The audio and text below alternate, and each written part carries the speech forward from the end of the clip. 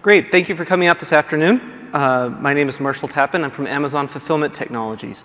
We're not part of AWS. We are part of the retail side of the business. Our organization operates and develops the software that runs Amazon's fulfillment centers that ship all the boxes, especially at this time of year.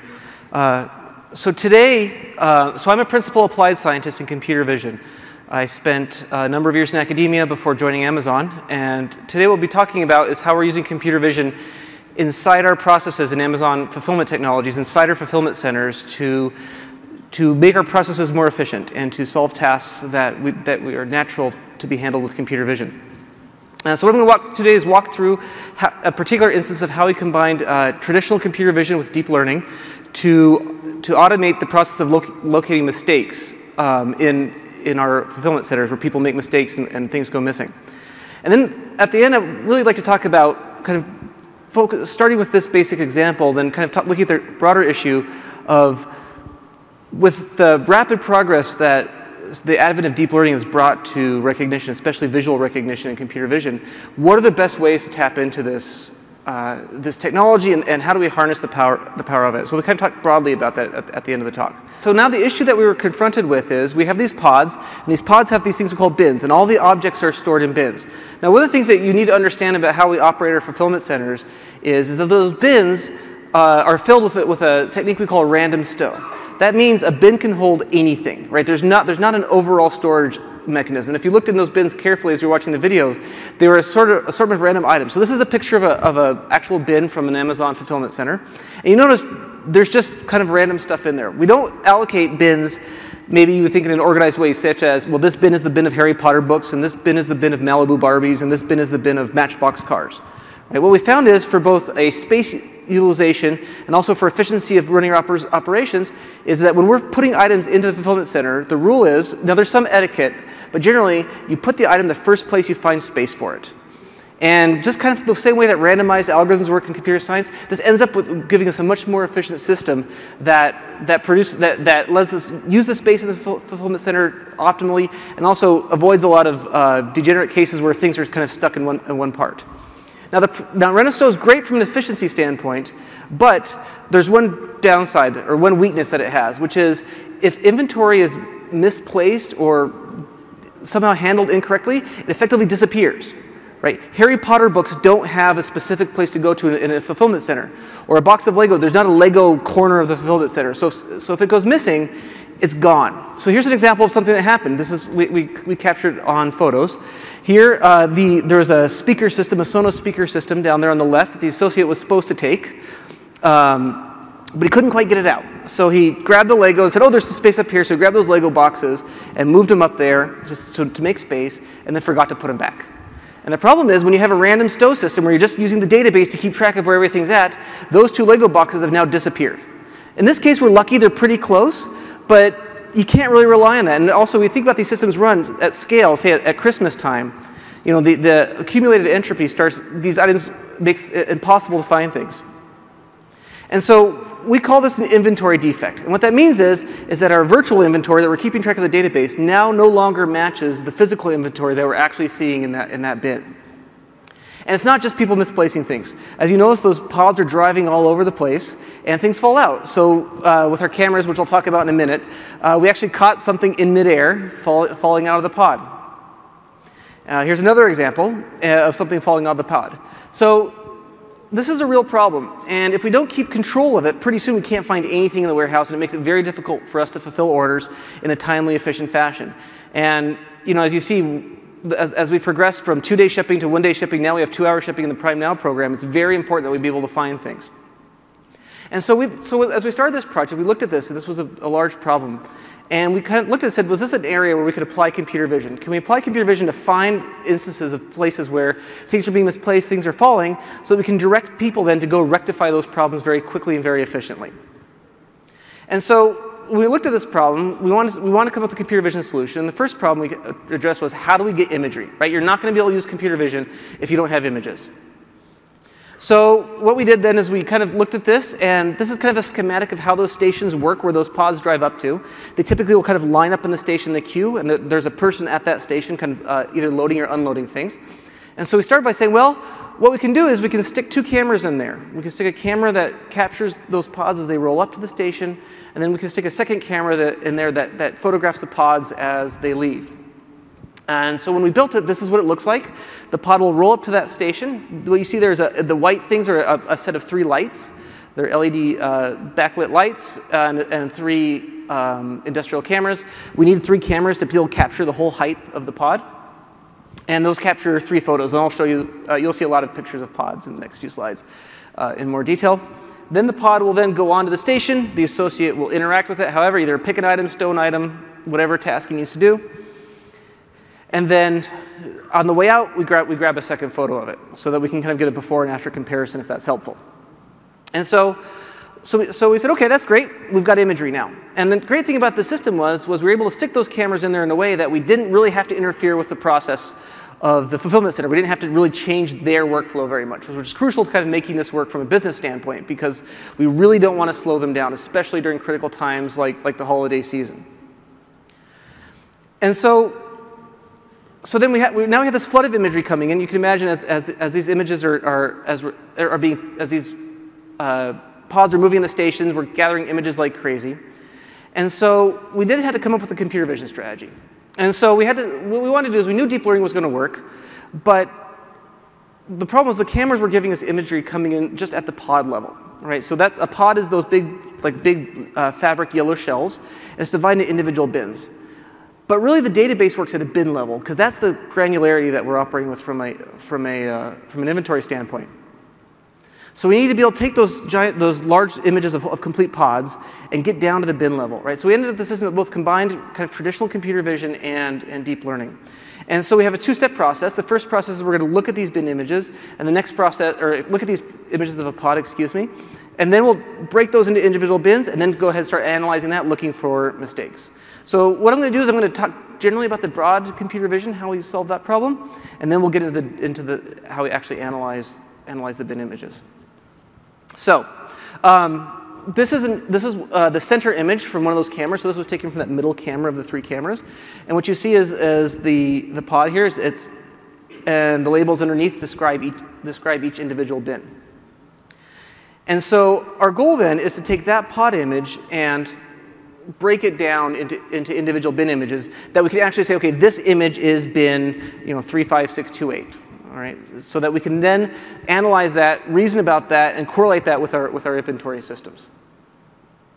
So the initial thought we thought was, well, that's fine. We got these barcodes. That should be pretty easy. The minute you start doing computer vision, any problem, you'll find out that Murphy's Law is a real thing, especially in a busy industrial environment like a fulfillment center. Anything that can possibly go wrong will go wrong actually pretty regularly. Right? So we looked at these barcodes. We said, OK, that's no problem. The barcodes will tell us everything you need to know. It'll be cakewalk. Until we realized they had put these elastic bands up in front there, and they were now obscuring the barcodes. And on a lot of these things, we could no longer actually reliably read the barcodes because the elastic bands were obscuring them. So we had to step back and say, OK, how can we solve this problem?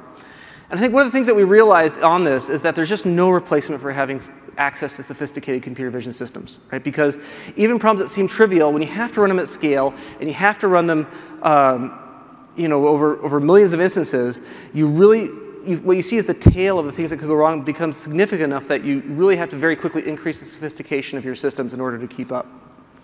So we looked and said, well, OK, we can't rely on detecting the barcodes. So what are we going to do? Well, those big yellow trays are pretty obvious. So why don't we, if we can detect those, and then we can detect the sides there, which I've highlighted yellow, right? What we then have is a set of physical key points on these pods then that we can then correlate, and we know exactly where we have these kind of physical key points we can correlate with a database that has kind of a physical recipe of what that geometry of the front side of the pod should look like. And so if we can find those kind of key intersections between the bars there, we can then go ahead and map that to the database, and that's going to tell us very precisely where those bins are at. So to do that then, in this case, we were able to make it work with kind of a hand-engineered system. So this part initially was hand-engineered. We're now looking at using machine learning to make it more reliable and robust. But initially, we'll start with a fairly high-resolution image. So we'll start with a 2K by 2K image. We'll downsample that for efficiency and convert to grayscale. In this case, the color didn't prove to be necessary, so that really bought us a lot of processing efficiency. Then we'll start doing something known as normalized cross-correlation, which is essentially like taking a template and sliding it across the image, looking for areas that are visually similar to either the tray or the railing. That'll give us this kind of similarity score that will then threshold. As you can see, once we've done that, those red dots are kind of the places where it scored a high similarity. Once we've done that threshold process, we can fit a line to it. So we'll actually do a line fitting algorithm. In this case, there's a few things you can use. This technique known as ransack. You can use Huffman encoding. Excuse me, not Huffman.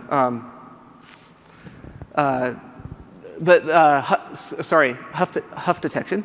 And so with that, you can find the lines, and you can detect the trays in the same way. And again, the point is now we have these kind of physical locations that we can tie to virtual points in our physical pod recipe. Once we have that, we can then back project into the image the location of where the bins should be. And what you've seen here, what I've done in this image is each of those red boxes is actually calculated by taking that recipe that says, okay, bin A5 should be 50 centimeters from the ground and 30 centimeters from the left side of the pod. And so what we can do is take that recipe and back project it in the image. And that will actually tell us whether we've matched up those bins right or not.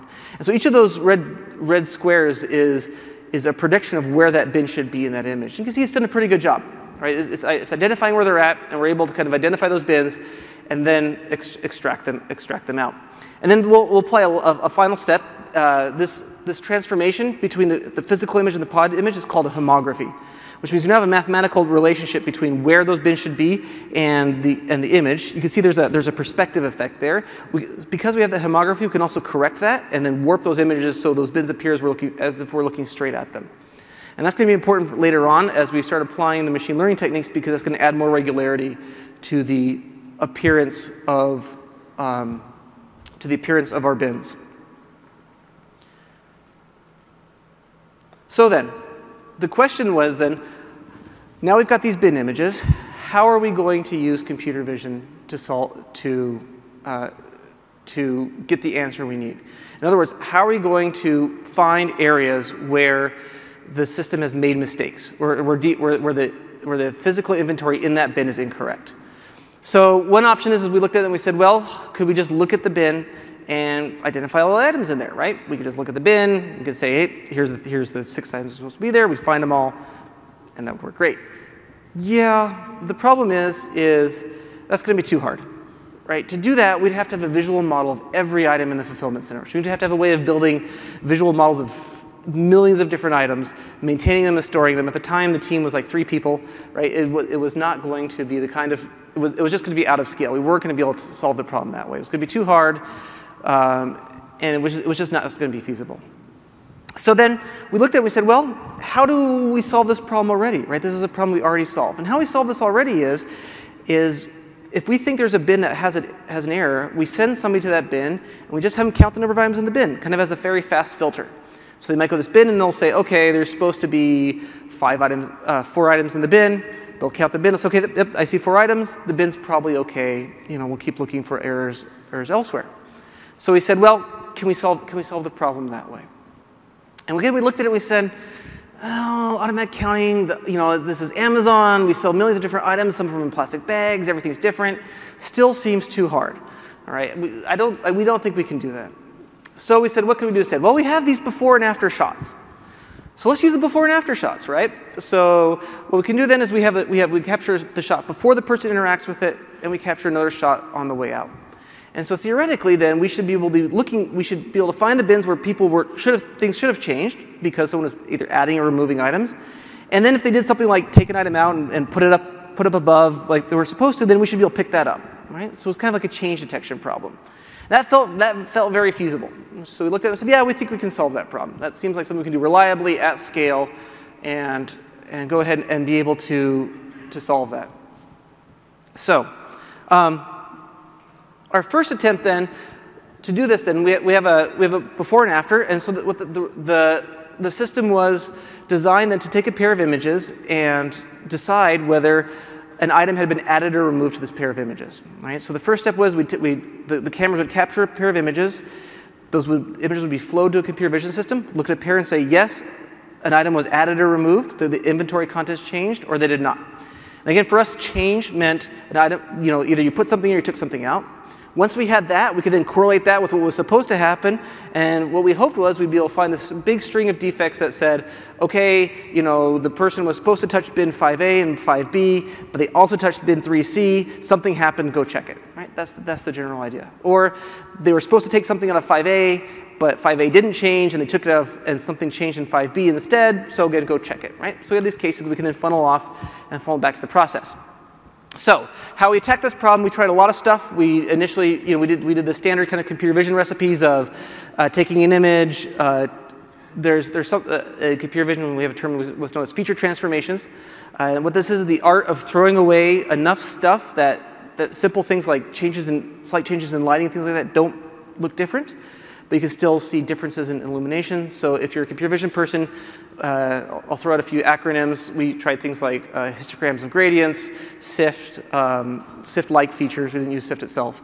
But we tried histogram gradients, some of the various feature representations. We tried matching the two images and kind of warping them to line them up together to kind of to detect whether things were changing or not. But it turned out this idea, and often in computer vision, like the first thing you'll say is, OK, yeah, how hard could it be to look at two images and see if anything's changed, right? And the minute someone says, how hard could it be, the answer is really hard in almost every problem. Okay, even the simple ones, if again you look at it at scale over millions of images, it turns out even the simple things end up really hard. So why was it hard? Again, our goal is just to look at these two pairs of images and say, did the contents of those images change or not? And if we use a human, yeah, you can solve this pretty easily, right? That's because you have lots of years of 18 hours a day of walking around looking at stuff. Okay, we were trying to teach the computer to do the same thing. The big one was rolling pill bottles. Those rolling pill bottles drove us crazy, right? Like, I mean, just, and what makes a pill bottle, it's not just the shifting. We could handle shifting. If someone had to kind of move something back or forth, we had that nailed. It's that they shifted and they changed their appearance because you saw different sides of the label, all right? And so the pill bottles drove us crazy. Things would flop back and forth. And so if you look at this middle right there, it looks like, I don't think you'll be able to see it on the screen. I can show you the slides if you're interested. But there's I'll use the mouse right here. There's a book right here. And what happens is as that pod moves, this book right here flops over to cover it. And so you can't see it anymore. So there's occlusions and there's flopping back and forth. And the other thing that I think we didn't sufficiently account for as we're thinking about it was, it's surprisingly how much illumination can vary. Now remember, this is a pod that travels about 5 feet from one camera to the other. Identical cameras, identical lighting, pretty much identical things. But because the angles are slightly different, especially when you have a lot of shiny things, and we have a lot of stuff that's in shiny plastic, you can get very different lighting, right? So what you see here is that this is a set of DVDs or CDs, and the angles have changed just enough that now you're getting a very strong specular reflection off of the shrink wrap in that second image. And again, at first blush, when you think about these things, you often think, well, how different could it be? And the answer is, unfortunately, again, when you're running at large scale, it's not very hard to be quickly swamped in imagery that you're not expecting. Right? Small lighting changes, small shifts and things like that. And so that really, so we spent a long time like, okay, if we're going to solve this problem by hand, and how do we account for changes in specularity? So we try and get, well, if we filter it this way, that'll kind of minimize the specularity. Or how do we find features that are robust to specularity? For the rolling, that's where the matching came in effect. We were trying to match the two images and kind of warp them to align shifts. But we were struggling with it. And so we had this big insight. And the big insight was, maybe it wasn't such a big insight, but at the time it solved a lot of things for us. Which was, this is just a binary classification problem, right? You have two images that go in, one label that comes out. Did the contents change or not, right? Was an item added or removed or not? So we said, well, this was, at the time, this was probably about a year and a half after the kind of breakthrough deep learning paper had come out and kind of started, and people were really starting to explore the power of these things, and some great tools were coming out. And I said, well, let's try this deep learning thing. Okay, why not? Let's see if it could work. So I think this is the first time when I really realized kind of how computer vision is changing and the change in paradigm. So I did the dumbest thing I could, which was I downloaded the software and I said, okay, I don't think this is going to work, but I got to understand how the software works and make sure I can compile it and run it and everything. So I'm going to do the dumbest thing possible just to see if the software works, and then I'll go ahead and actually do this thing, do some real research and do this for real. So I said, okay, what I'm going to do is I'm going to take those two images, I'm going to convert them to grayscale. I'm going to make a new image by taking the first image, the inbound image, right, the before image, put that in the red channel, right? So I'll take a grayscale image, put that in the red channel. I'll take the second image, put that in the blue channel, so I get this kind of weird-looking purple image, right? So I've got my before and my after images. I've converted to grayscale. I've stuck them in there. And then I have the single image, and I'll just put it in the neural network because, hey, it's already pre-configured. I didn't have to understand the package. I could just take one of the random pre-configurations and just run it through there, and just to see if the code compiled right and if I understood how to tweak the parameters. Okay, But the good thing is at this point we had our hardware in the fulfillment center for like 6 months. It was not hard to get hundreds of thousands of images. In this case, I grabbed a few tens of thousands. That was easy to get. And let's just try it, right? It's not going to work. We'll just try this. Except it did, right? And this is kind of what blew our minds. I joked that for the next couple of days I had an existential moment of why do I even show up to work anymore if it's this easy? Right? And then the next thought was, well, how to make sure my manager doesn't know how easy it was, right? So, so this is an ROC curve. The best way to, if you're not familiar with receiver operating characteristic curves, what you're seeing here is again, this system is a binary classification system, right? So the two things we're interested in is false positive rates, right? So how many times did the system look at a pair of images and say, yeah, something changed when something hadn't? And the other one is the detection rate, which is how many times when something had actually changed were we able to correctly find that. And so the ideal receiver operating ROC curve, you should see like a step function that comes up right up here at 100 and then goes flat over here. And so the farther it's sucked up and to the left, the better. Okay? And how we got this data actually was, the beautiful thing about this problem was we got lots of data for free because we can just track what was actually supposed to happen. In most cases, the associates were doing the right thing. And so we could generate lots and lots of data of, okay, we thought it changed, was it supposed to have changed? And if we were really unsure, we could go back and look at it and verify. So this green line, like I said, so the farther it is up and to the left, the better the system is performing. This green line was our best hand-engineered model. And this was several months of work from like 3 different scientists. We had an intern who came from one of the best groups in the world on image matching, really bright guy. And we were feeling pretty good about that, right? So that simple thing that I kind of did one afternoon was the blue line, right? That's how much better it performed. Right? And then when we kind of said, okay, that worked, let's do the next thing and just kind of start trying a different neural network architecture. So this is the CDN was the CFAR. So if you're not familiar with the area, CFAR was a test data set where this was in the early days where they're just trying to experiment with how well could systems recognize images, like is it an image of a dog, of a cat, of a mountain. But we didn't have access to the fast GPUs at the time. And so they were really small, like 100 by 100 images, because that way you could solve that problem tractably. So basically that network, the first thing you did is we took your image and you downsample it to 100 by 100. Right? So again, that was part of the mind-blowing aspect to me was I took that image, yes, it looked weird, and I threw away all the color information, crammed in here, and then I downsampled it to 100 by 100. Right? Again, one of those things like there should not be enough visual resolution there to solve the problem. It still worked well. We then went up to a more advanced model. This was the model that was often referred to as the CUDA confident model. This was one of the first models that won the ImageNet challenge, and it performed even better. All right, and then we kind of kept using more and more sophisticated models, getting better and better results. So that led to this processing pipeline then that for solving this problem, which is we'd start with a pod image, and that's just a whole image of the whole pod.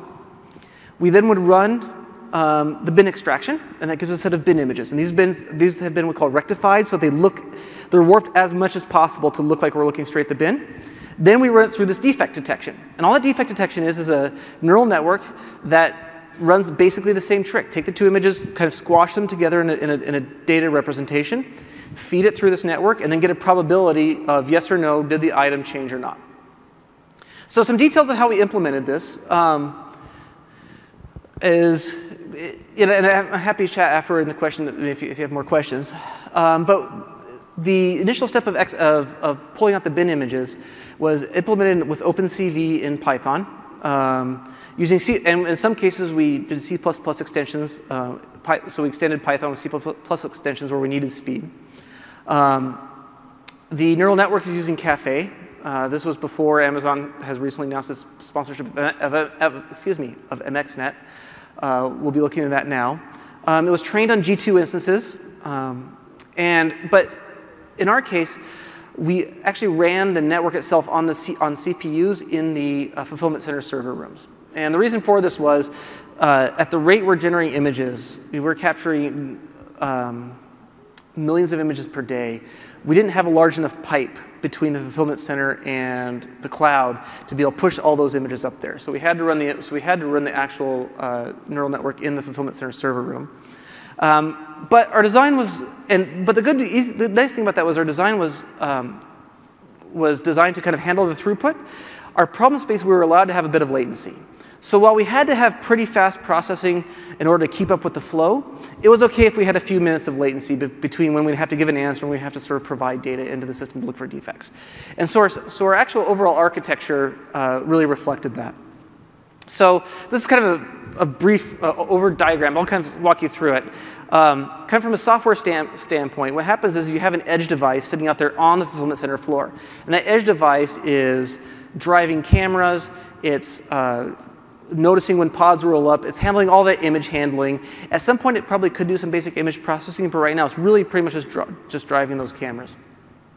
Then what we're going to do is we have a rack of servers in the fulfillment center. That's taking these pod images, it's doing the bin image extraction, running the neural network, kind of collating the data, and then making that available to the cloud. Then the kind of processed data, the information about where do the bin images, which images showed a change, which didn't. That then gets flowed into the cloud through a set of SNS and SQSQ systems and DynamoDB. So all the actual kind of processed data then lives in the cloud. We also have mechanisms where if we need to fetch an image because say somebody, we see an error and somebody, maybe in Seattle wants to take a look and figure out what's going on, we can kind of call back into the fulfillment center and pull those images out and view them. And then those then will feed, a combination of the two systems will then feed applications. We might want to ask for, what's the probability there was a defect here? I'll talk about later. We have some other ways that we're looking at these images. And so we put together this kind of software architecture that kind of runs all the way from the edge to the server room and up into the cloud. And we got the architecture working. It was working great. We were able to get results. And so problem solved, right? And the problem was actually, we looked back at it and we said, OK, that's great. Now let's wait for the stream of great results to come in. At that point, we almost failed. And the reason we almost failed was, there was a lot of reasons. But one of the big ones was that when we were doing before and after, we had to see the defects occur at that moment. So if anything went wrong, if the camera forgot to fire, if there was some stutter in timestamps, we couldn't quite correlate things, we lost data. And so the system, we were unable to find enough problems to justify the cost of the hardware. And so we had to go back to this slide. We had to say, OK, this before and after comparison, it was a great idea. It should have worked, but it didn't. So how are we going to solve this problem? So we went back and we said, well, desperation breeds innovation, right? And so we looked at it and we said, well, I still don't think we can identify every item. I still don't think that's possible. But, this neural network is way better. We never thought it was going to do change detection this well. Do you think we could count every item? Maybe we could, right? So let's give that a shot. But at this point, we have reason to believe it can be successful. Again, now at this point, the system's been running for 6 months, right? So we have millions of images. We can feed that neural network with as much imagery as it wants, right? Millions of images, no problem. And now some of this data isn't exactly correct, right? Because, so we have lots of images with here's a picture of a bin, and we can go query the database and say, here's how many items are supposed to be in there. Yes, there are some problems, but that's okay. One of the things I think the research community has found about these neural networks is they're amazingly tolerant of small amounts of error in your training data. So that's okay. So let's just train a network to directly count bins, all right? And so again, we use a convolutional neural network. In this case, we used an architecture known as GoogleNet. This was released by a research team about 2 years ago, I guess. And so we used it in Cafe. And it really is, again, pretty simple. We take a raw bin image, we feed it through the neural network, and we come out with a probability map that says, here's the probability over the number of items in the bin, right? So how we're handling it right now is what we've seen is that there's a certain number of items where the bin becomes crowded enough that you can't see it. So we just treat it like a multi-class classifier. It says, tell me the probability there's 1 item in the bin, or 0 items in the bin. Tell me the probability there's 1, 2, 3, 4, or say more, right? So that's 6 different classes, right? 0, 1, 2, 3, 4, and then more than 4. And we can train the neural network very easily then to give us a probability of each of those numbers, correlate that with then the number of items that are supposed to be in the bin, and then use that to go looking for defects. And this was beneficial because it actually also mirrored the way that we solved the process manually very well. So it was very easy to kind of fit into our processes and integrate with how we normally run things. So the great thing is this saved the project, right? It hit the targets we needed. We found 10 times more inventory defects in a day the first time we turned it on and started running it for real than we used to find in a week, right? Just by doing it this way. It worked better with the business processes. It eliminated a lot of hardware because we didn't use before and after shots, so we could get rid of cameras, which made the process more effective. And it also taught us a lesson, which is, even 10 years ago, like, you say, I'm going to solve this computer vision problem. You sit down and you focus on your algorithms, come up with these really clever algorithms, and you come up with these, ways of, I'm going to do matching and, project stuff into lower dimensional spaces, and you do Markov random fields, all this kind of fancy stuff, and you focus on algorithms.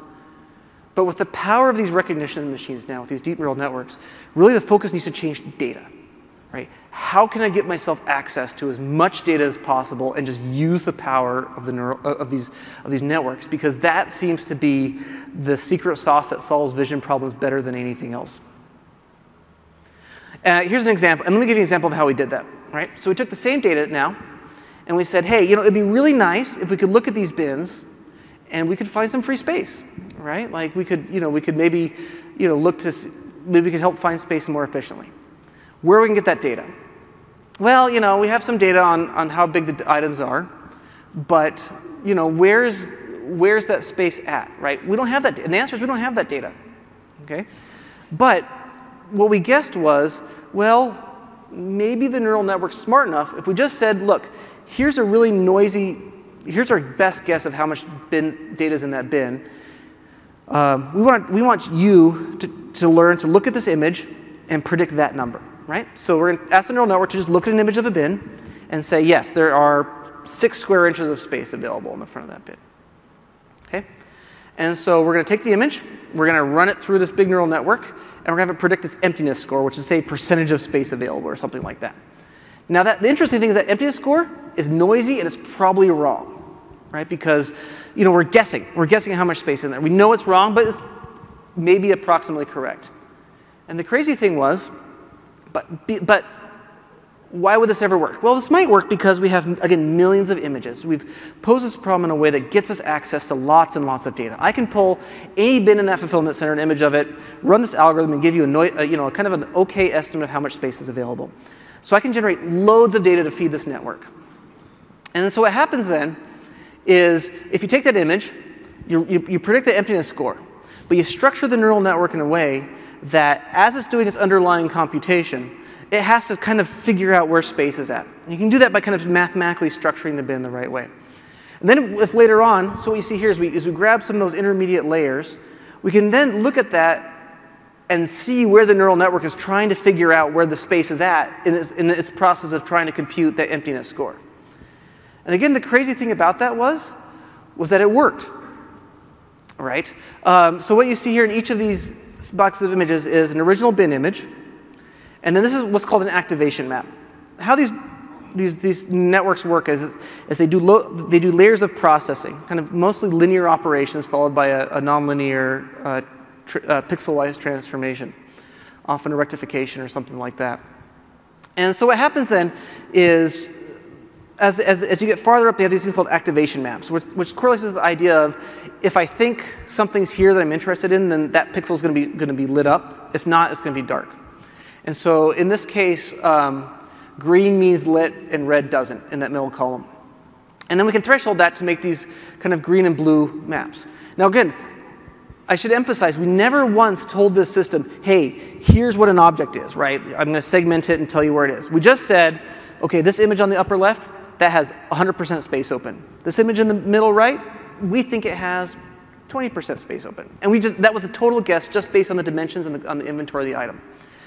What we see is the network has learned, after looking at millions of images, to actually do a pretty good job. And so this threshold of green here is the areas that the network believes are empty space in the bin.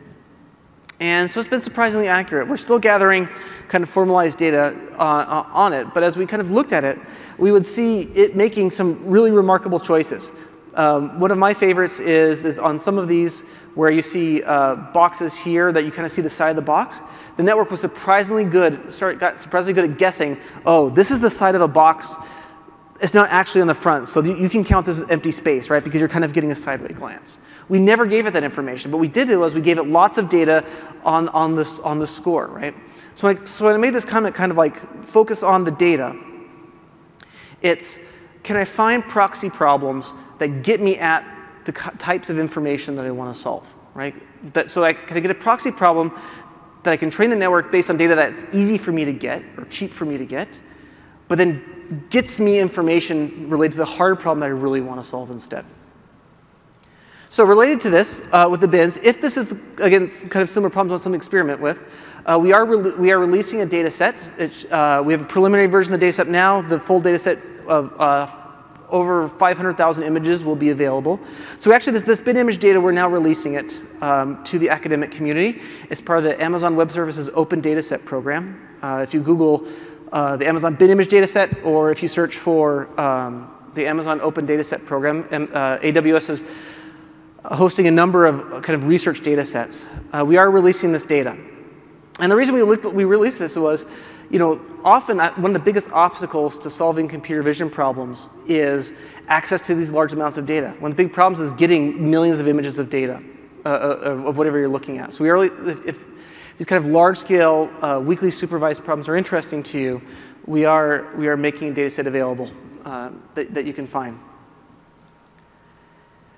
And so what I would say is, for the takeaways of what we learned from this project was with the advent of this deep learning, these really fast GPUs, these very sophisticated neural network models, we have really great generic pattern recognition machinery available now. These systems just perform better than anything we've been able to hand engineer. And it's really fundamentally changing how academic research works. And so with that, as I mentioned before, I think there's still a room for clever algorithms, and you saw, especially as we had to kind of get the data rectified and organized in the right place, we had to be kind of clever in classic computer vision at that. But I think anytime you approach a problem now, really the question you should be thinking about is, think about the data very carefully. How can I get lots of data? Is there a way that I can either leverage open data sets, stick cameras in places where I can just stream data in? How can I get lots of it? What can I get for free? What kind of labels can I get without having to work very hard? I mean, worst case scenario, you can use Amazon Mechanical Turk. That's a great solution. But you should think, if you're going to label, then how can I label it? How can I make my labeling task as easy as possible? How much labeling do you really need? And many of these systems will work very well with what we call weakly supervised or semi-supervised systems, where you take a small corpus of data that you label very carefully, and then just feed in a lot of data, feed in a lot of unlabeled data too. So how much data do you really need? And also I would say, is there a proxy problem that you can solve, right? Just like that bin image problem. We said, look, we don't want to sit there and spend a month of our lives like highlighting here's where all the open space is in this bin, but we can ask the system to solve this problem of predicting this number that we can guess at with how much space is there. So can you solve a proxy problem instead that forces the system to kind of perform the inference or reasoning that you need then to solve your ultimate problem. And so again, like I said, the algorithms are great, but really I would say the big progress will come when people start focusing on data. And so with that, I would encourage you to focus on the data. I have a few minutes. If there's any questions, I'm happy to take questions. Thank you.